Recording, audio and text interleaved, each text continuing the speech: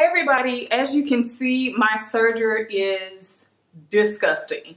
I mean, it is full of gunk, full of lint, full of all kinds of fabric balls, and it's dusty as crap. Like, I let it get really bad. And so I've just been doing a whole lot of sewing, and I just neglected to take care of it the way that I needed to. But now that I'm getting ready to do some cleaning on it, I thought that I would share how I clean it, and also to let you see the before and the after. So the first thing that I'll go over are the supplies. So obviously you need a very disgusting serger. You'll need sewing machine oil. This is the one that came with my machine. You'll need a screwdriver to take off your stitching plate here. You'll need a couple of brushes. This is the one that I love to use. That's why it's so dirty. This came with one of my machines. I don't even remember which one, but I like this one, and I use a smaller one as well. And these attachments in this hose is actually a little vacuum kit that I ordered online. And this is what I do to really suck up the dirt out of my machine. So first things first, do not use any canned air. If you have a can of air in your hand, getting ready to press the trigger, put it down, kick it across the room, and don't ever touch it again when it comes to your sewing machine, okay? The reason is that the canned air is going to push this dirt further into your machine. And also, even though it's air, to get that propellant situation it has going on, it has to have some type of moisture, some type of chemical in there, and that moisture can get in your machine and cause rust. So no canned air, okay? So first things first, you'll want to pop off your presser foot, just to get it out of the way. And then you'll want to remove your threads from your machine. And now taking a brush, remove all of that gunk very carefully. And I like to brush everything. And I brush it out, not back towards my machine. Ooh, child. Trifling. I am trifling for this. My goodness.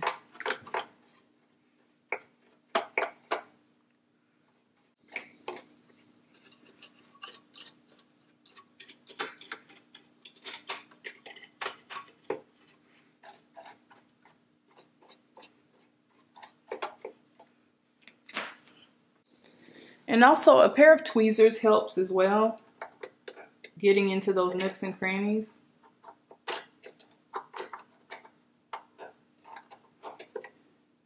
Now, sometimes you can take off your stitch plate. I really don't like to fool with my stitch plate if I don't really have to. So the way that I've cleaned my machine that I'm showing you right now is how it gets done. Resist the urge to blow into there, okay? I know it's gonna be tempting. I know it. Just don't do it, because you're defeating the purpose of everything you're doing.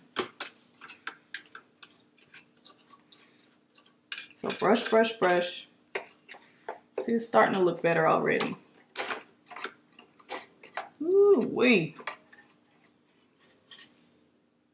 See, we're starting to see metal and not dust.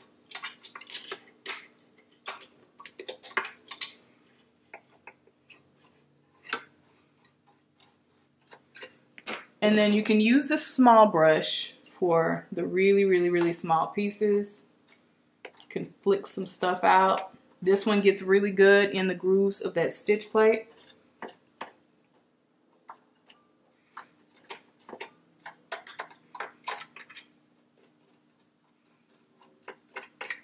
Brush everything down and out.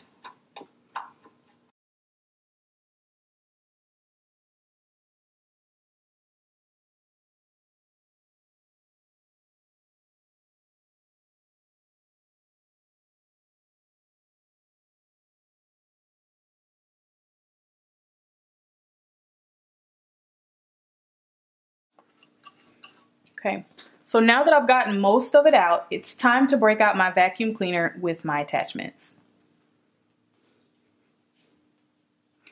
So here's how I use the vacuum attachment. So this is a full-size vacuum hose. Then I put this attachment on. Then this one.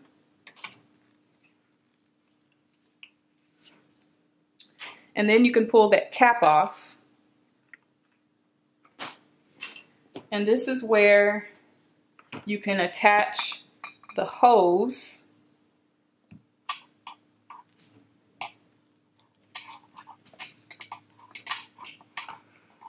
and put a little elbow grease into it. And now you've got a little suction situation going on here. I'm just gonna turn on my vacuum, and I will mute this for you, but I'm gonna turn on my vacuum and start working on my machine. So even though I've got this muted, I'm gonna show you that my vacuum cleaner is actually picking up lint. So now let's get to work on the actual machine.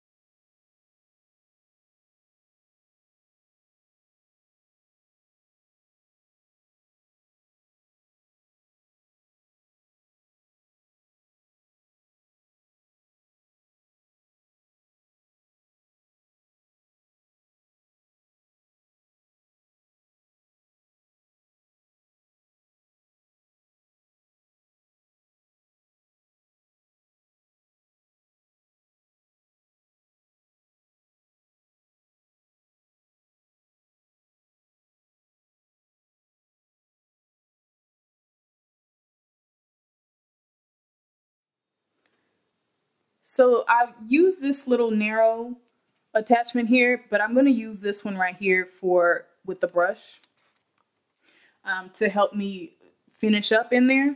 So I'm just going to switch that out, pop it in, and turn my vacuum back on.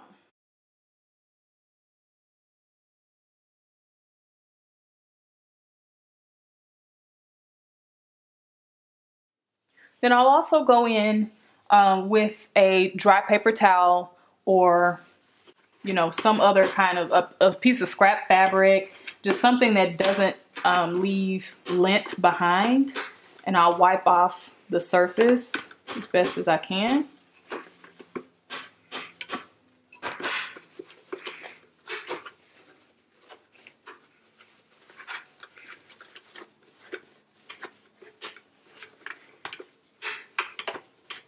It's looking so much better already.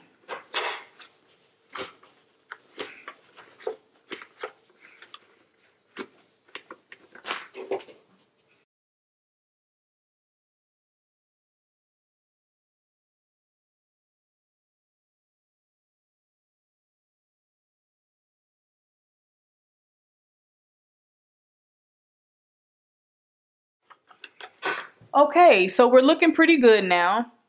So I need to put a little oil in my machine. Where I'm going to oil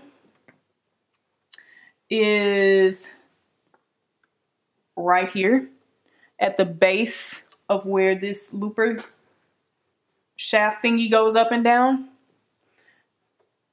And so that way when it goes up and down, it's getting oil right there.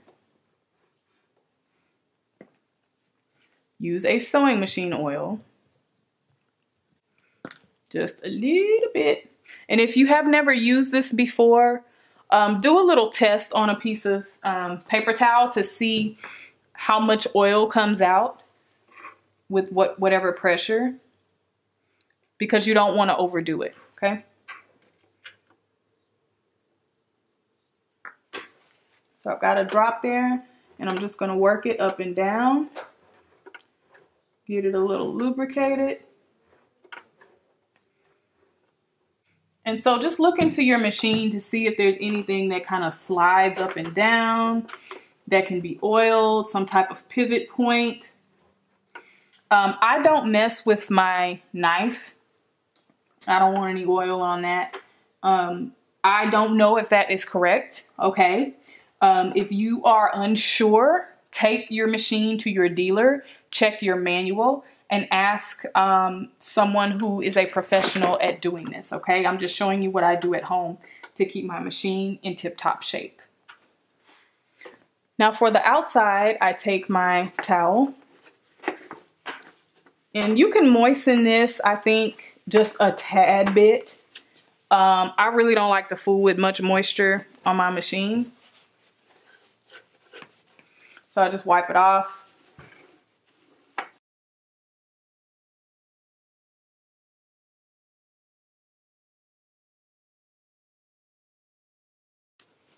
And then there's some more wiping you can do around your thread.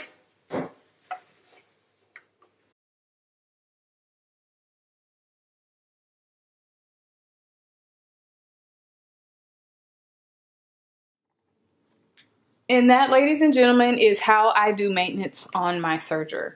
I do take my Serger to my dealer ever so often, maybe about once or twice a year for maintenance. You can also use a paper towel or some small, narrow piece of cloth to clean inside these tension discs, but I really don't like to fool with what I can't see. So I don't tend to do this myself. But for the most part, I think it's most important to keep your insides cleaned and oiled. So this is how I do it. I will link to all of the supplies that I used in this video in the info box below. And if there's anything else that you like to do to keep your Serger cleaned and maintained, make sure to leave a comment below so that everyone can benefit from that information. All right, I'll see you in the next video.